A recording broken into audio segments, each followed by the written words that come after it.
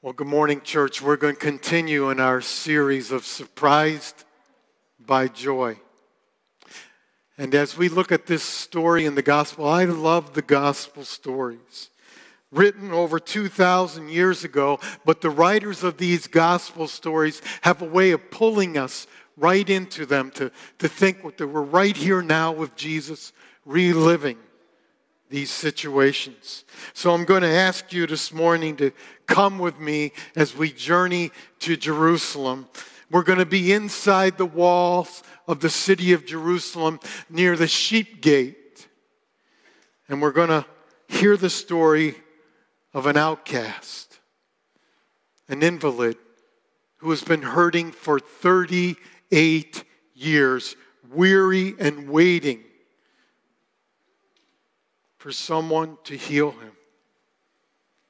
And then he's surprised by joy that comes from Jesus and what he did with his life.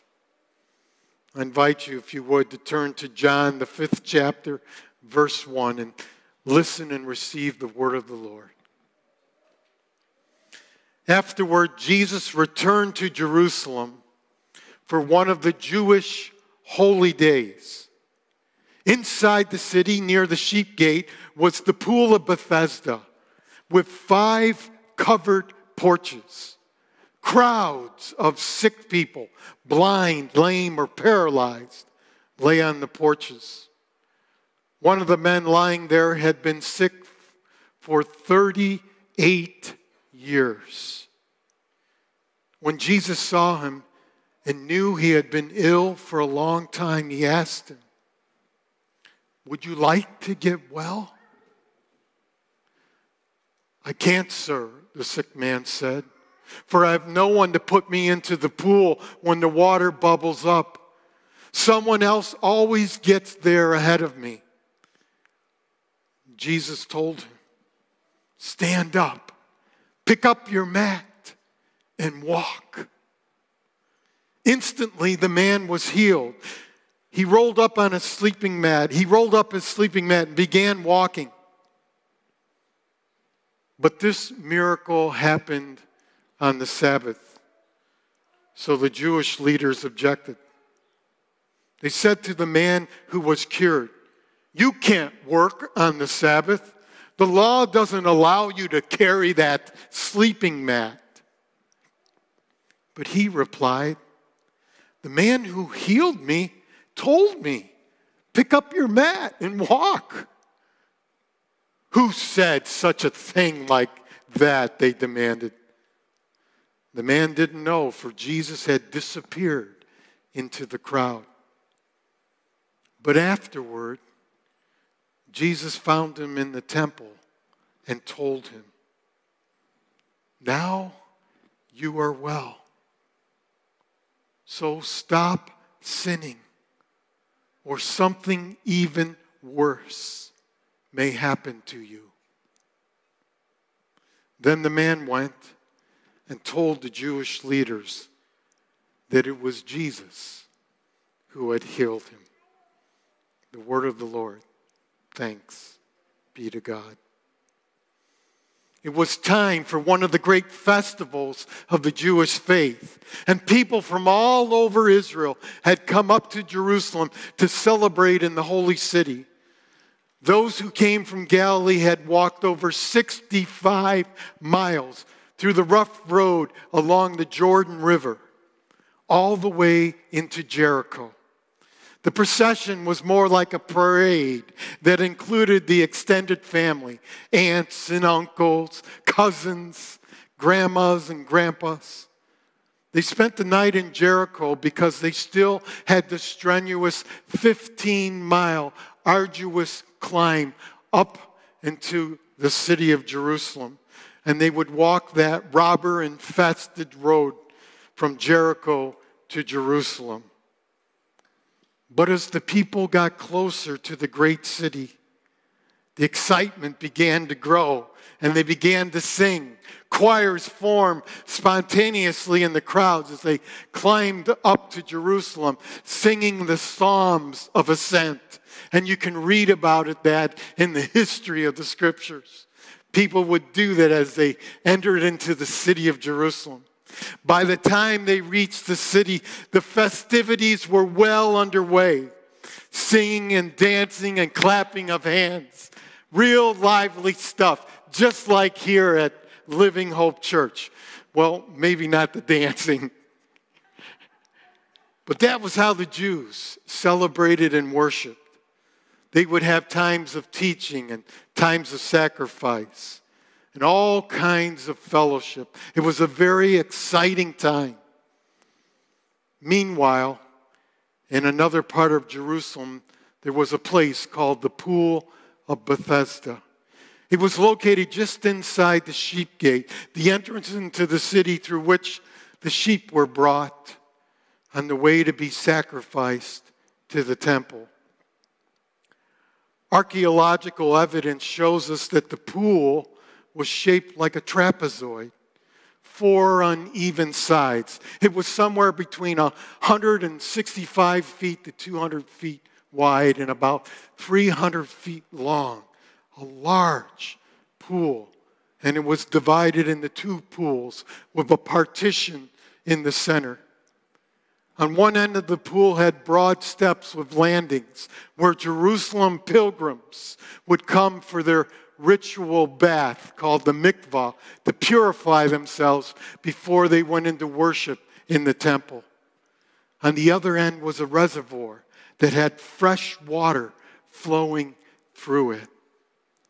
Mineral springs ran underneath the pool, and every so often they would bubble up and they would stir the water in the pool.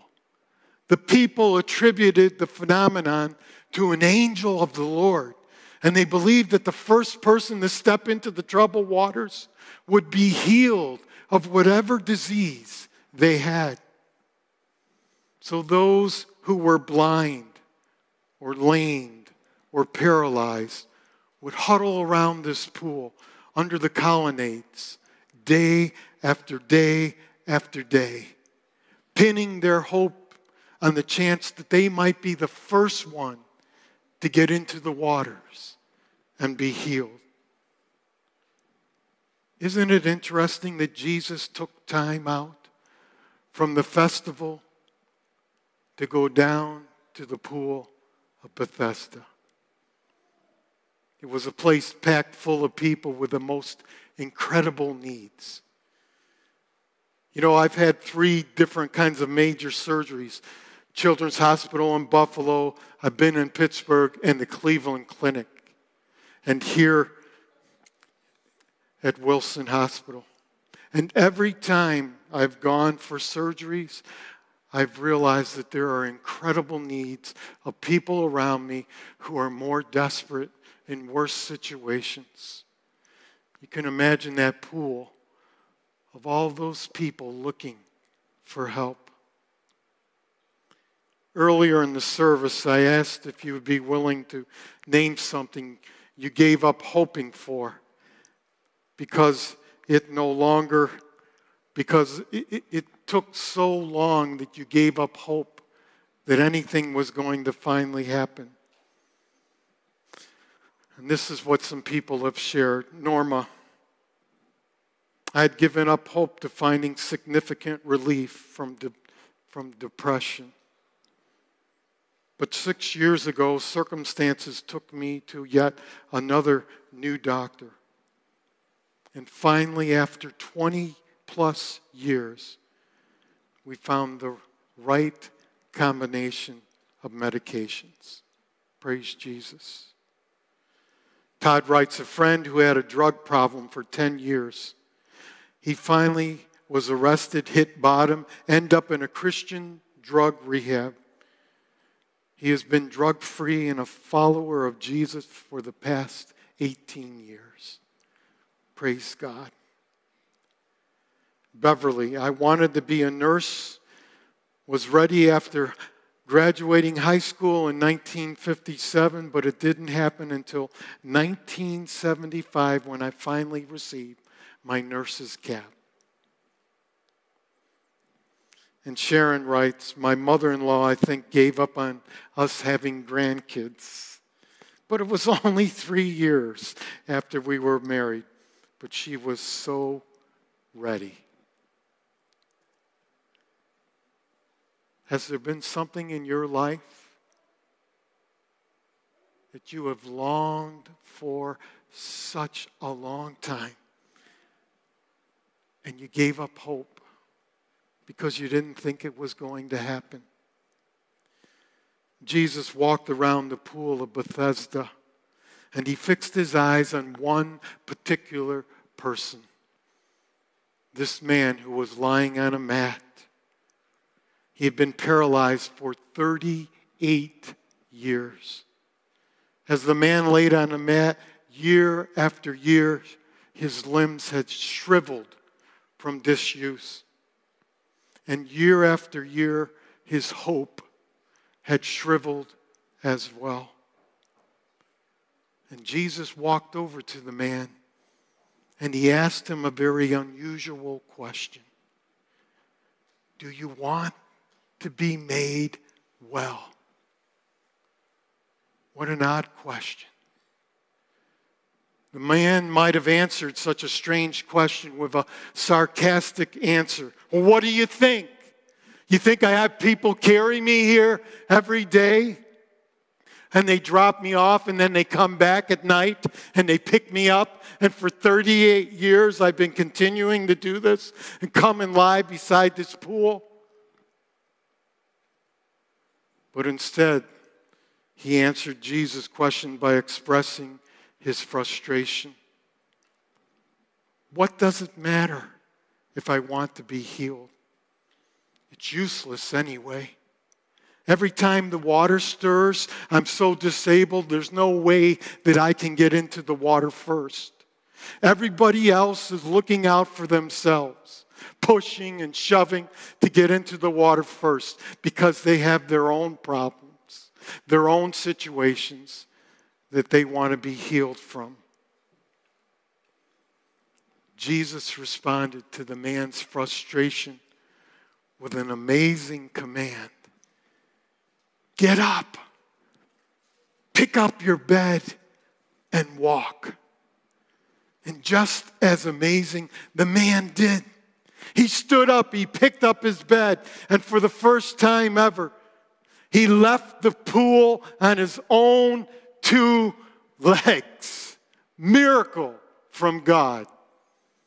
Can you imagine his disbelief and the joy that he must have had? The scriptures tell us that he headed straight to the temple because he would be wanting to go to the first festival he had been ever able to attend in 38 years. You see, because if you're an invalid, if you're an outcast, if you're blind or you're lame or you're paralyzed, you weren't allowed to come into the temple. But the man decided that's where he was headed, and he's on his way, and he runs into a group of Pharisees. Now remember that the Pharisees were deeply religious people who believed that the faithful showed their love for God by adhering strictly to the letter of the law. They were so intent on following every jot and tittle of the law that they developed incredibly detailed procedures to ensure that they didn't inadvertently break the law. The law says, remember the Sabbath. Keep it holy. Well, how do you keep it holy? Don't do any work. What constitutes work? Carrying a burden. Does carrying a bed constitute a burden? If someone's on the bed, no. But if you are carrying just the bed, yes. So there were the Pharisees, self-righteously watching to make sure no one was breaking the law. And along comes this man. You've can imagine he's got a little bounce in his step, and he's walking towards the temple, his pallet under his arm. And they stop him saying, "You can't work on the Sabbath. The law doesn't allow you to carry that sleeping mat." Even after the man told them that he had been healed, they couldn't celebrate with him because they were too wrapped up with the rules to enjoy God's grace. Ouch. How often do we refuse to celebrate someone else's healing in life? For 38 years, this man lay on his mat. He heard the jubilant singing as pilgrims swarmed into the city. For 38 years, he had longed to be in the temple, to join the faithful as they celebrated the high, holy days. But all he knew instead was the pain of being an outcast, an ostracized person. So the first thing he did when he was healed, he got up to go to the temple, a place he thought he would never see again in his life. And there he met the man who healed him. And Jesus said, "I've been looking for you." That's a beautiful thing about the Christian faith. God is constantly seeking and reaching out to human beings. Jesus went on to say to him, "You are well physically now, but your healing is not complete. Stop sinning and be spiritually healed, or something even worse is going to happen to you." We don't know what the man's sin was. We're not told. But it seems like it was a serious sin, not a garden variety kind of weakness. Jesus commands him to stop sinning. The verb is in the present imperative form, suggesting that the man is continuing to sin. It's not just a slip-up or a single occurrence. It has been a way of life. And Jesus tells him the consequence if he doesn't stop sinning. Something worse may happen to you. You might ask, what could be worse than being crippled for 38 years? How about if you were totally separated from God forever? That's what hell is like. That may have been what Jesus was referring to. Stop sinning. We don't know that the sin was directly related to the man's physical problems. But what Jesus does say is this, that if this man or any of us is going to enjoy the wholeness that Jesus wants for him or for us, he has to deal with all the issues that may have paralyzed him as a human being. So you see, the story of the outcast is a parable for us, because God just doesn't heal shriveled bodies. He can also heal shriveled lives. Morning after morning, this man had been brought to the place of hope, only to have his hopes dashed over and over and over and over again. And after a while, that eats at a person's outlook and energy until they simply give up and settle for being shriveled. shriveled abilities, shriveled emotions, shriveled relationships, shriveled hopes. When Jesus asked the man if he wanted to be healed, the man's answer was filled with emotions. There was disappointment and anger, bitterness, resentment, envy. How can I be healed when everyone's focused on their own problems and no one will help me with mine? Friends, we were not created to be filled with these emotions. There is something bigger and better that God has in mind for each of us. It's easy to get caught up in the negative attitude, easy to settle into dependence upon others, easy to become bitter and shriveled. Sometimes it's easier to stay beaten down than it is to stand up and walk. And so Jesus challenged the man with that very deep question. Do you really want to be made well? Jesus knew that change is scary. It's scary to take responsibility for what is wrong in your life. It's frightening to stand up and take those first tentative steps toward getting well. Sometimes it's easier to stay shriveled up because life at least is predictable and you understand what you're dealing with. When you have lived without joy or hope for a long, long time, it's frightening to dare to hope again. Change, even good change, means that things will never be the same again. And that is scary. And so Jesus comes to each of us and he says, I've been looking for you.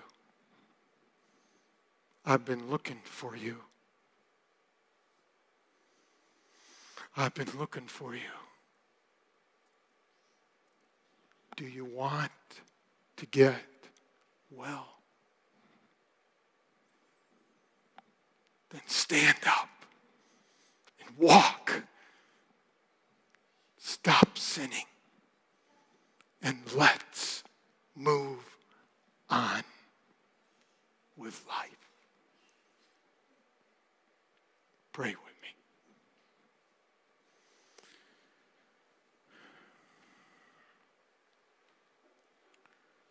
Lord Jesus, give us the courage to recognize and claim your healing power where each of us needs you in our own lives. Lord, it's easy to look out at others and see what their situation is, but this morning, God, you're calling each of us to examine where is our life shriveled up? Where do we continue to sin? Where is there brokenness? Where have we lost hope? Lord, restore our wholeness and our joy, so that as we sing this next song, we continue to sing, I found you in the middle of my mess. And you've been there all along, God. Arms open, hearts open wide to you. Thank you for your grace. Thank you that you continue to seek after us. No matter what has happened. And Lord, I especially pray for those who feel like they're on a mat and no one can help them. just so weighed down. Touch them, Lord. Draw them close to you.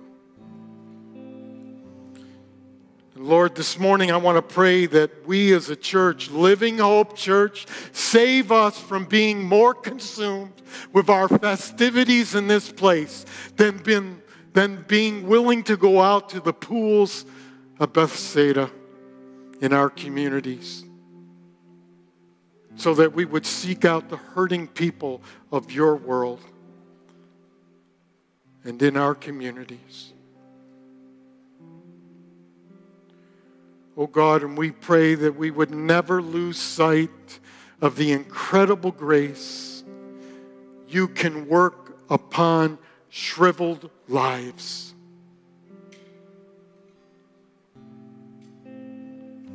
Lord, hear our prayers. In Jesus' name we pray. Amen.